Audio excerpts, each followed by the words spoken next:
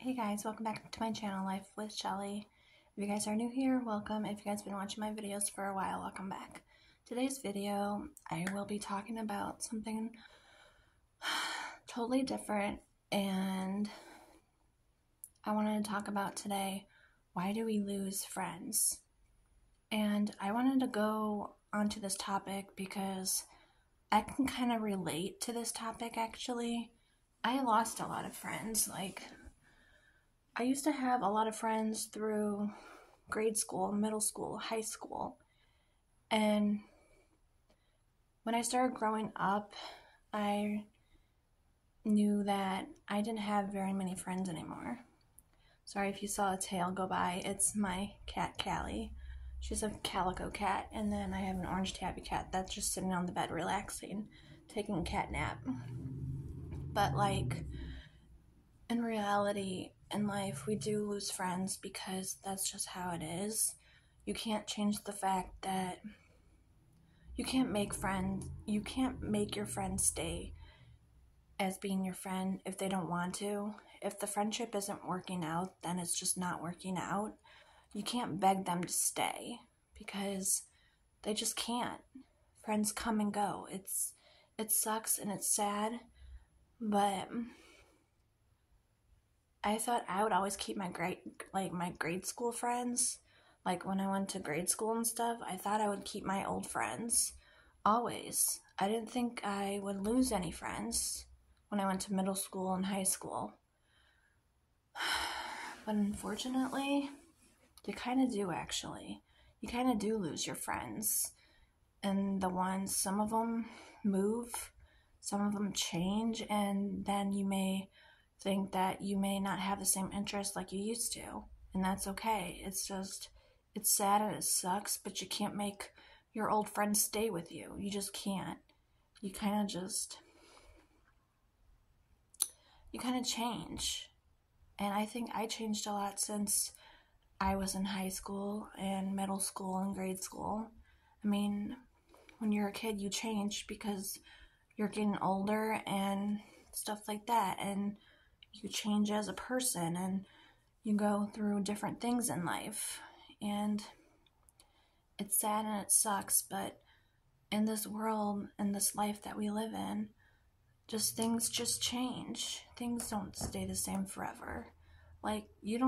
Sometimes you may live in the same house forever and never move. And some people do move and move on with their life and move on to another state, and then you never really get to see them.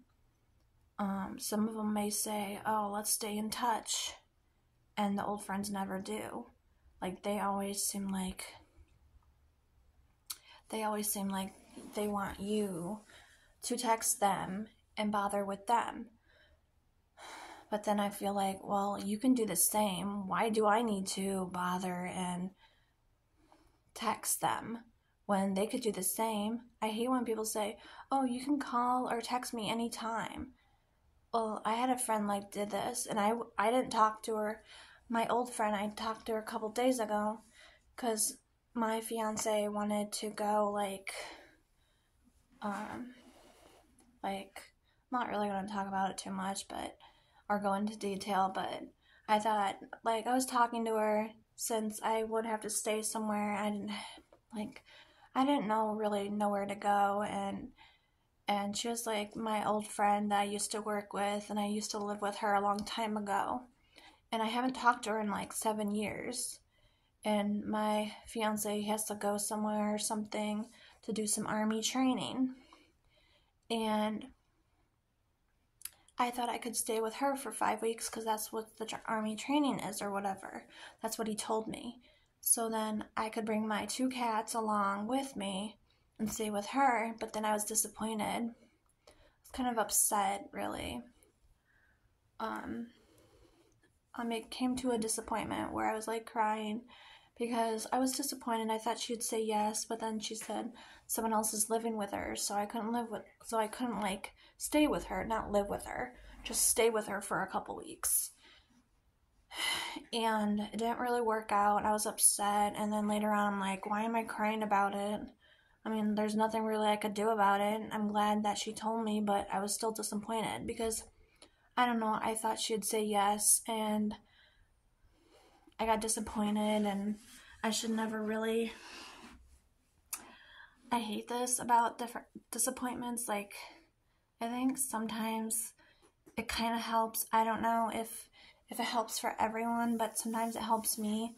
Like, okay, say if you're going to ask somebody, like if you like say if you were going to stay with somebody and like stay with one of your friends or something or a family member, um you should always think in your mind there could be a disappointment.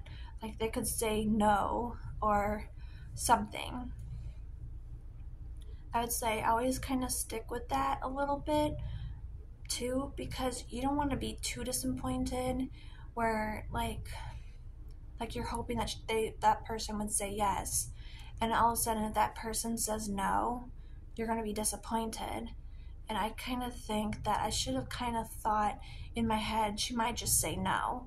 So I would sometimes think in my mind, if you're going to ask someone to, like, if you're going to stay with somebody and if you're going to ask them, I always kind of think more towards a disappointment, because that way if they do say no, you're not going to be as disappointed. I learned from that. It sucks, but there's always going to be some kind of a disappointment in life. That's what my mom told me. She's like, this is like way back when I lived with my parents. My mom told me there's always going to be some disappointment in your life, no matter what. There's just going to be some disappointment. And that's what I think people should think. Sometimes you will come up with disappointments because that's just life. You will have good days, you'll have bad days. That's just how it is. But I never really thought my friend Linda would say no. I thought maybe she would have room, but she said she didn't have another bedroom for me to be like at for those 5 weeks because she had someone else living with her, and I couldn't bring my 2 cats along with me or me staying there because she didn't have no room. And that was just a disappointment in my life that happened a couple days ago. And then she called me on my birthday. I wish, like, I was really okay without her. I wish she told me on another day where she could like actually talk to me. No, she's like, oh, this is what I really wanted to tell you. You couldn't.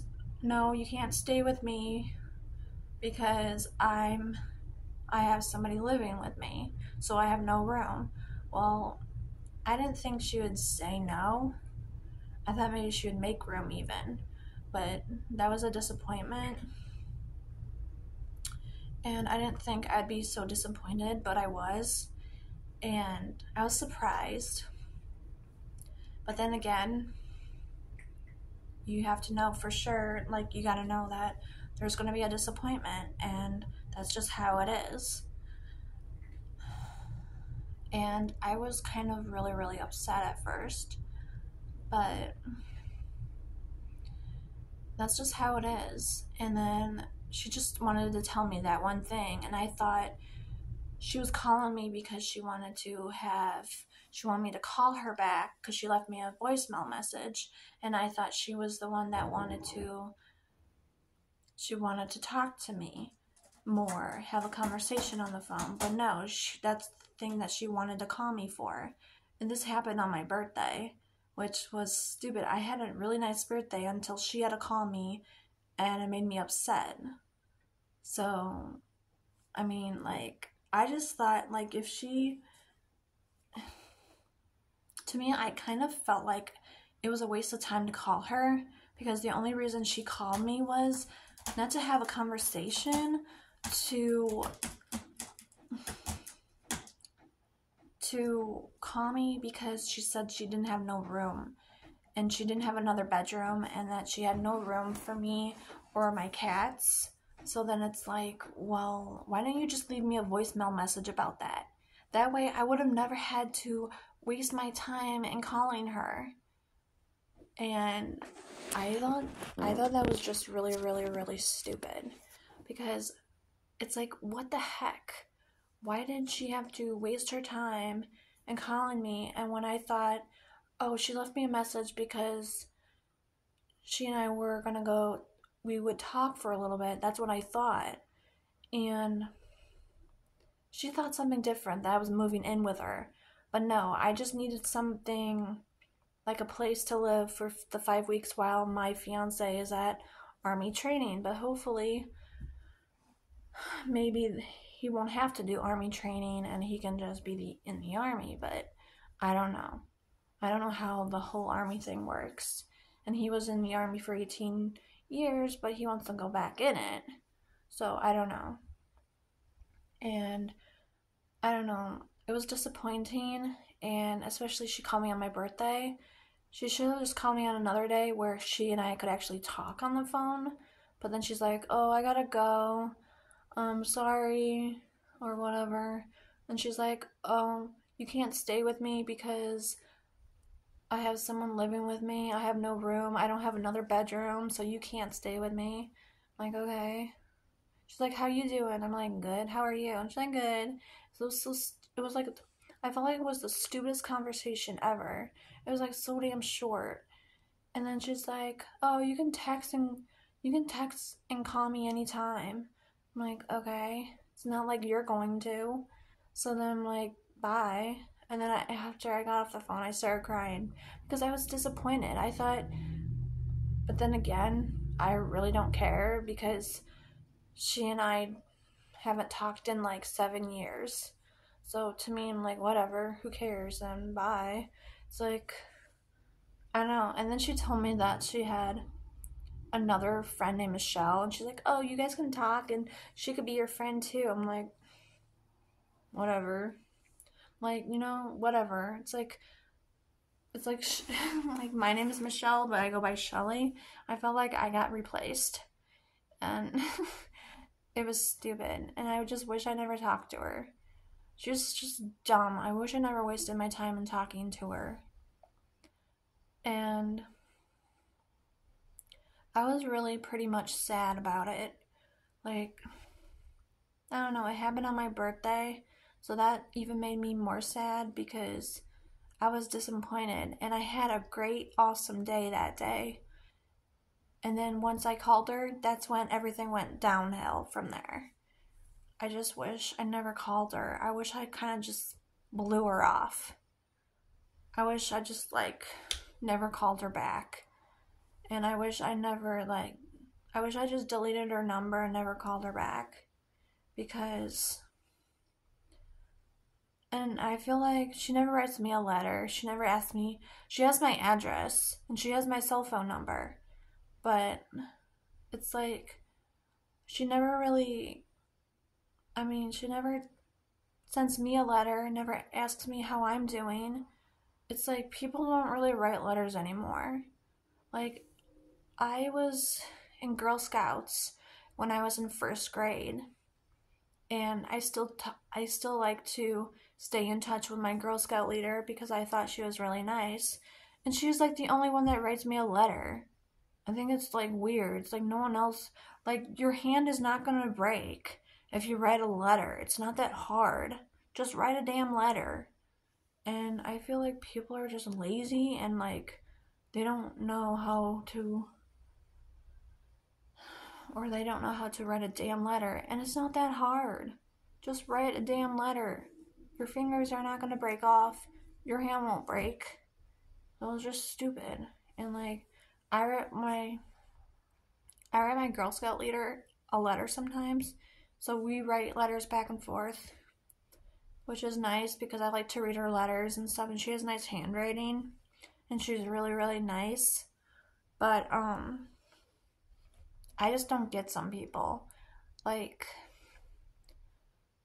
if she was not gonna actually talk to me on the phone, I just feel like she should have just left me a voicemail message and left it like that and tell me in the message instead of me wasting my time and calling her.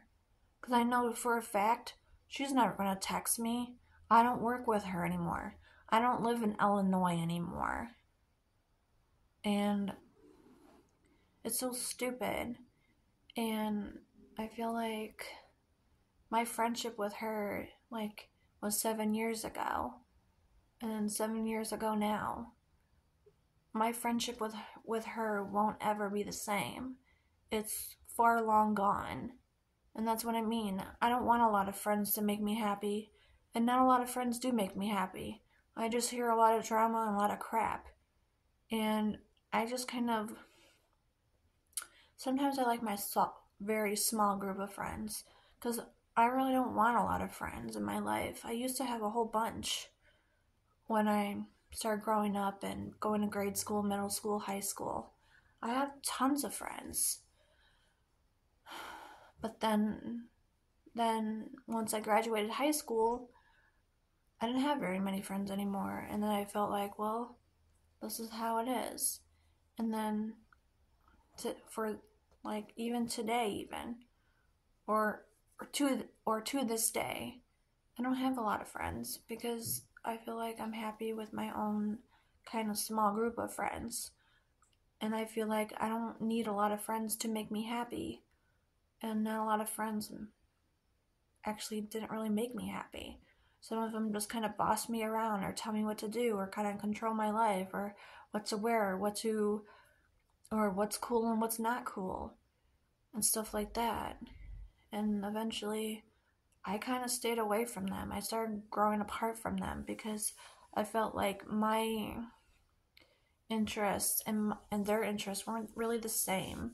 Like, we weren't really the same. We kind of just drifted apart. And that's what friends do. They sometimes, when people change in life, people aren't the same like they used to be. So people kind of just drift apart. And it's sad and it sucks, but that's just how it is.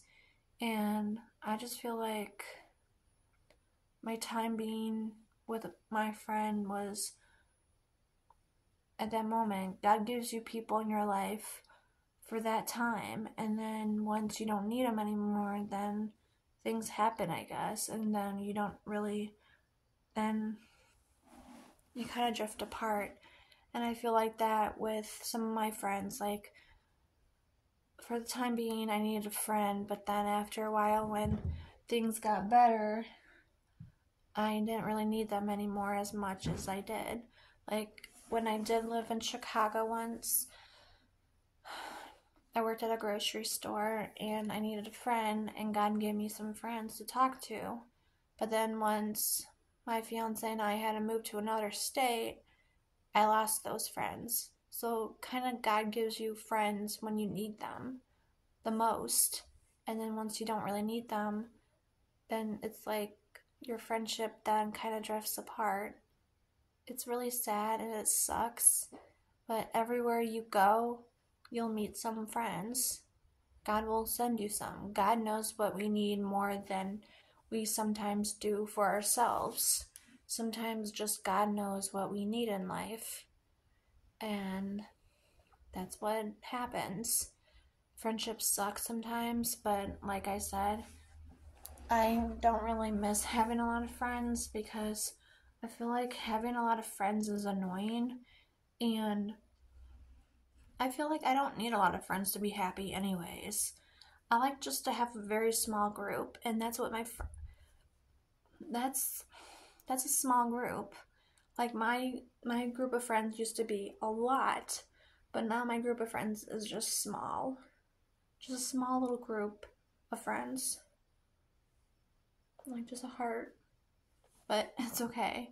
Having a small group as friends is cool with me because I really don't need a lot of friends to be happy. Because sometimes friends can cause drama, fighting, and everything else, and I don't want that.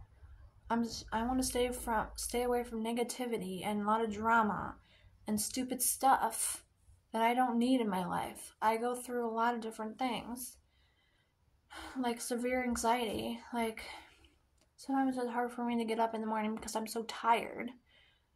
And I just feel like I could just sleep all day, but I can't. I need to get up and do stuff. But it's always nice to have a couple friends that are positive and tell you nice things and stuff like that. But you don't want negativity in your life. And God loves you for you because He made you of who you are as a person. And you're special in His eyes. And some people may not see that or may not like you, but then that's their problem if they don't like you. Then they have an issue. It's not you to fix. It's them. So we lose friends because in our life when we get older we change, and sometimes we're not the same people like we used to. And that's okay. It's just how it is. And like I said, I'm happy with a small group of friends. I don't need a lot of friends to make me happy. I have my fiance, my cats. I love to listen to music. I love making TikToks. I love making YouTube. So I try to do stuff to make me happy. And I love cleaning my fiance in our apartment and giving the cats fresh food and water every day and cleaning their litter box 3-4 times a day. It's just a must. That's what happens when you have pets. You need to clean them, or not clean them, but like if you have cats, you have to clean their litter box like maybe about 3 or 4 times a day. It depends. And you gotta make sure that they have fresh food and water. And if you have a dog, you have to make sure you walk them so they get their exercise, and play with the cats so then they can get their exercise. So life kind of keeps you busy. So it's okay to lose friends. That's just life. Thanks guys for watching my videos, and I will see you next time in my next video. Take care.